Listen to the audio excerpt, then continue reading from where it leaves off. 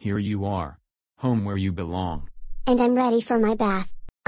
But, how do lions take baths? Elmo didn't learn about this.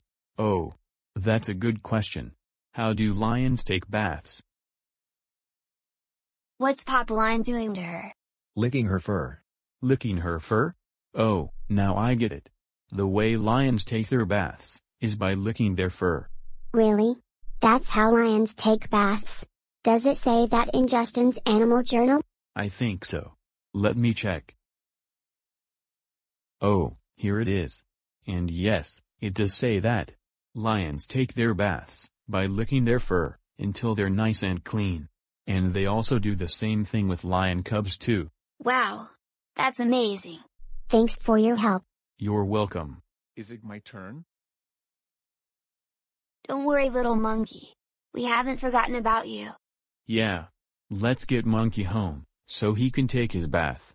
So, where does Monkey live? Right there! In the tree.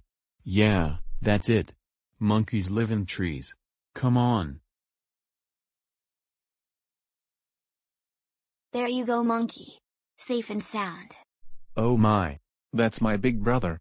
Boy, are you dirty. Good thing I'm here to give you a bath. Well, I wonder how monkeys take their baths. Let's watch and see. What is Monkey's brother doing? Picking his fur. Picking his fur? Oh, picking their fur must be how monkeys take their baths.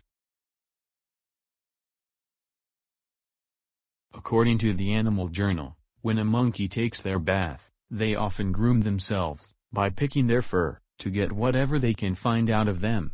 So, grooming is their way of taking a bath. Interesting. There you go, buddy. You're all clean now.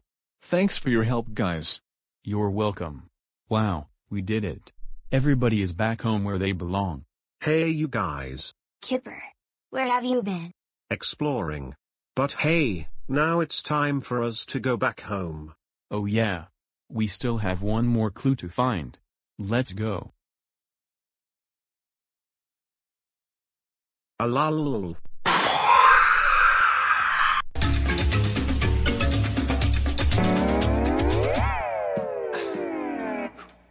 A clue! Yeah.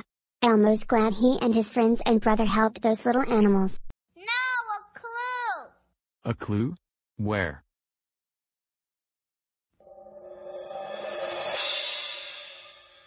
Hey, it's Tommy. Our third clue is my turtle. Oh boy. Cupcake's turtle is our third clue.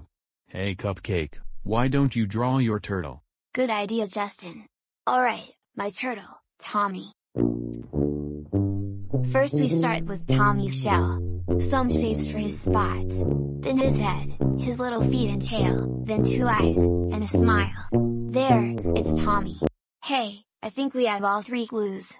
All 3 clues. You know what that means. We're ready to sit in our Thinking couch. thinking couch. Let's go.